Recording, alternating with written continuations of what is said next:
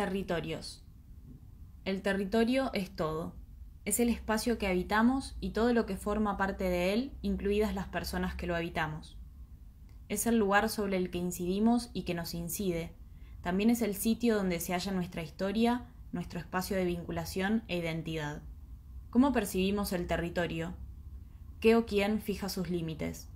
¿Qué tipo de relaciones establecemos con el lugar que habitamos y sus comunidades humanas y no humanas?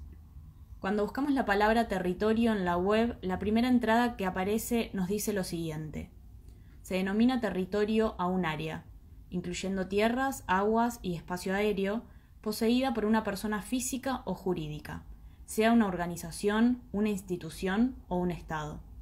Una de las disciplinas prácticas que se relaciona con el territorio es la ordenación del mismo, que entre otras cosas se ocupa de regular los distintos usos que diferentes agentes le dan al suelo.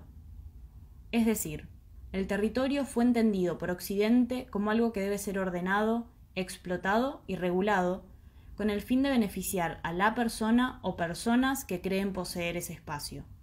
Por lo tanto, podemos entender el concepto de territorio como una ficción que se construye a través de espacios geográficos, intereses económicos, simbólicos e identidades nacionales. La mercantilización del territorio puede ser rastreada a los inicios del colonialismo, donde los colonizadores se apropiaron a la fuerza de espacios que no habitaban, así como de todos los cuerpos humanos y no humanos inscriptos en él. La colonización robó, trasladó y reorganizó la materia con el fin de construir y beneficiar las capitales europeas y norteamericanas.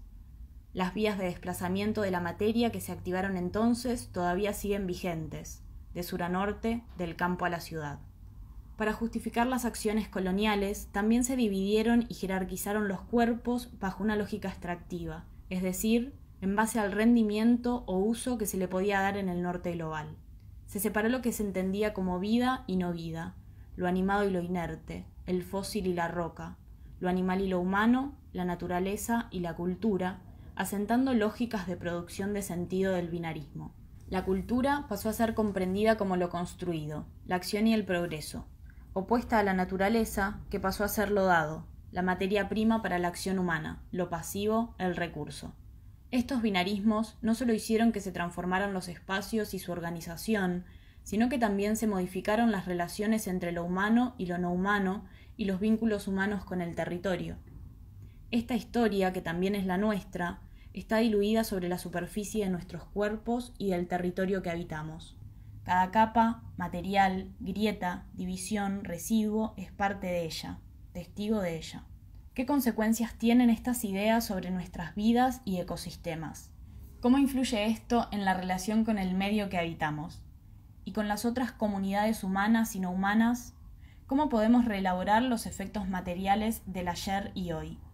¿Cómo podemos crear relaciones más igualitarias y amables con lo que nos rodea?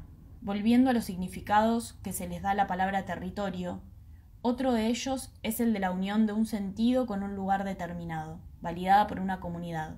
Es decir, en vez de ser fruto de una relación jerárquica de propiedad, se entiende como parte de un consenso, una alianza de cuerpos, de comunidades.